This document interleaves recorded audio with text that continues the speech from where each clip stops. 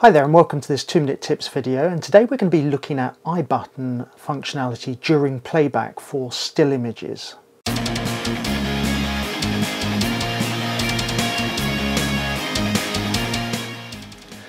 Whereas during shooting the I button can be programmed, and when you press it you get a menu of the selected functionality along the bottom of the screen. When you're in playback mode and you press the I button, you get a menu in the center of the screen which has different options depending on whether you're looking at still images or videos. So in this video we're going to look at the functionality that appears when you press the I button during the playback of still images. So let's take a look at the functionality that you get from the I button during playback.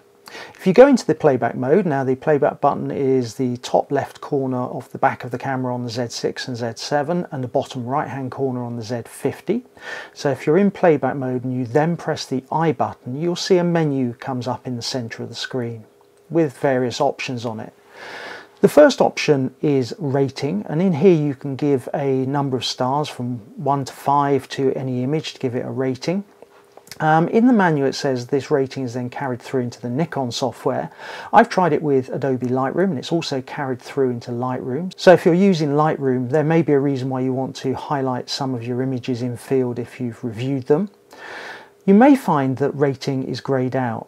And what I found is for it to become selectable, you've got to go down to the next option, which is select or deselect to send. This option allows you to denote whether an image will be passed to a smart device or a PC when you connect. If the image is set to send to a smart device or PC, then rating is greyed out. So if you go to an image and you deselect it for sending, then you'll find the rating option becomes active again.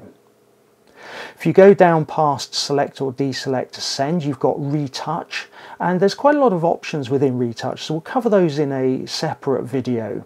But you can retouch your image in the field or on the go. If you come down to the next option, choose folder, in here you can select which folder you're playing back. The next option, protect, it allows you to, if you've got a keeper of an image, you can protect an individual image so you can't delete it. So you just select the image and press protect. The final option is unprotect all, and this allows you to reset all the protection across all of the images.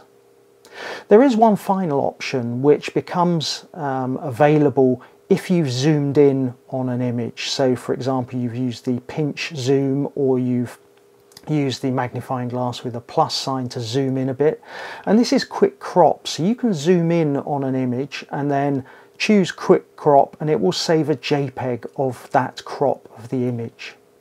However, one thing to be aware of on this functionality is it's not available when the histograms are displayed.